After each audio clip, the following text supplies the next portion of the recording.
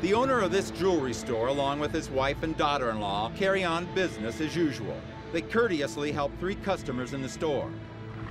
But these customers are here to help themselves. Excuse me, man. Get up, don't you move. Don't move.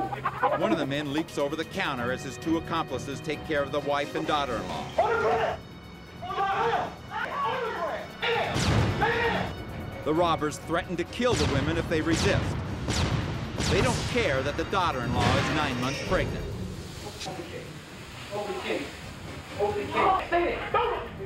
The thieves bust open the cases and scoop up diamonds like ice in a bucket.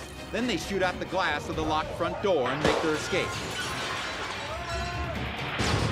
The robbers made off with over $30,000 in jewelry. But thanks to this videotape, they were soon apprehended by the police.